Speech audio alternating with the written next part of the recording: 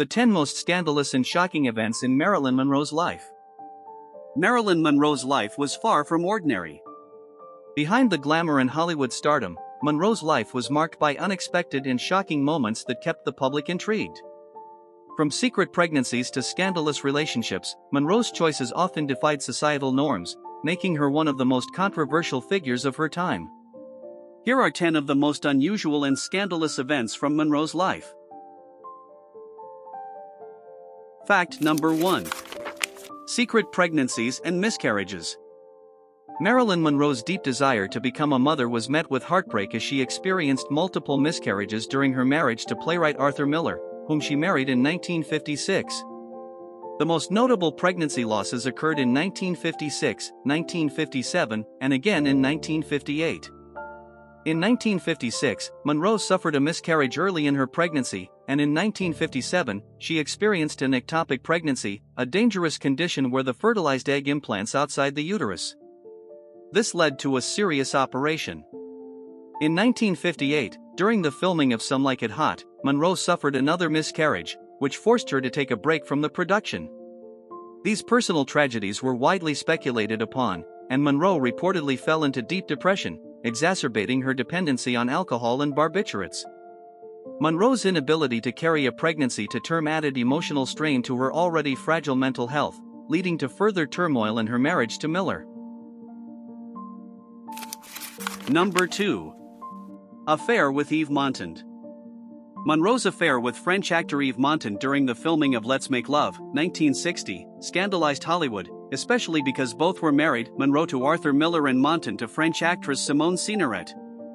Montand and Monroe had undeniable on-screen chemistry, which quickly translated into an off-screen romance. Rumors of the affair intensified the already public breakdown of Monroe's marriage to Miller, who was aware of the infidelity. Although the affair was brief and, according to Montand, lacked any real emotional attachment, it became fodder for Hollywood gossip. Montand later said of the relationship, "She was beautiful, but she was not well."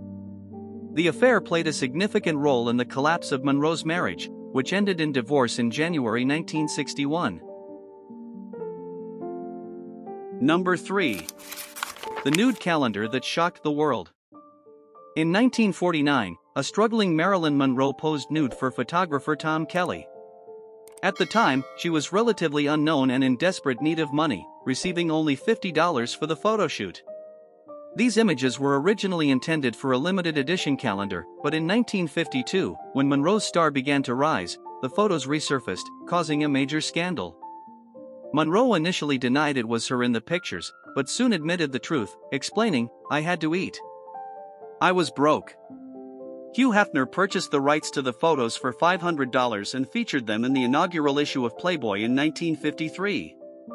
Far from damaging her career, Monroe's openness about the calendar shoot solidified her image as a bold, unapologetic sex symbol, marking the beginning of her iconic status in popular culture. Number 4. Her obsession with President Lincoln. Monroe had a peculiar fascination with President Abraham Lincoln, who she saw as a paternal figure she never had. She reportedly kept a framed photo of Lincoln in her home and read extensively about him. In one of her personal notebooks, Monroe wrote, "I love him, not because he was president, but because he was a man who stood for something greater than himself."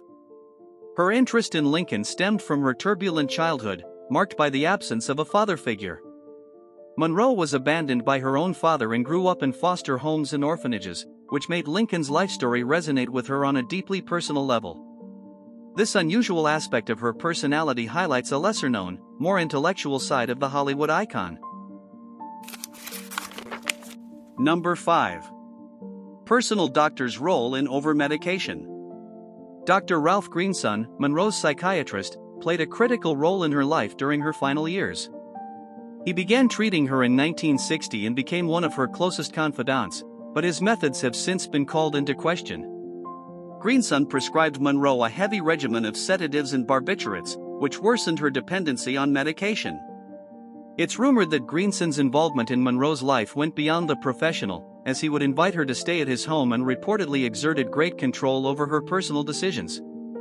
Monroe's reliance on these medications led to erratic behavior, and Greenson's actions have been scrutinized in the context of her tragic death.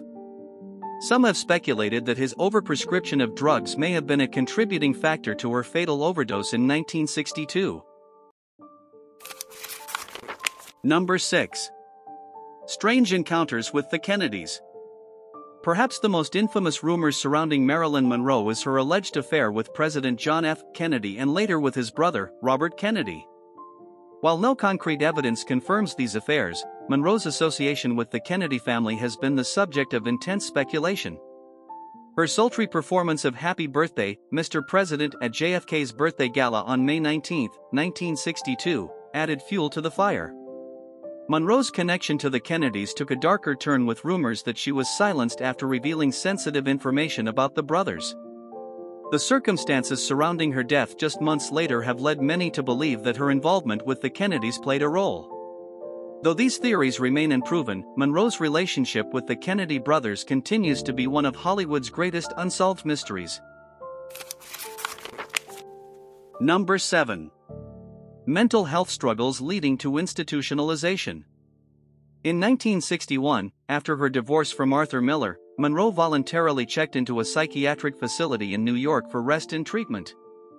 However, what began as a voluntary stay at the Payne Whitney Clinic turned into a terrifying ordeal when Monroe was transferred to a psychiatric ward and confined against her will. According to her own accounts, Monroe was kept in a padded cell and treated like a severely disturbed patient. She wrote to her psychiatrist, Dr. Marianne Criss, saying, "I felt I was in some kind of prison for a crime I hadn't committed." It was Joe DiMaggio, Monroe's ex-husband, who eventually intervened to have her released. The traumatic experience left a lasting impact on Monroe and deepened her sense of vulnerability and isolation. Number 8. Bizarre method acting rituals.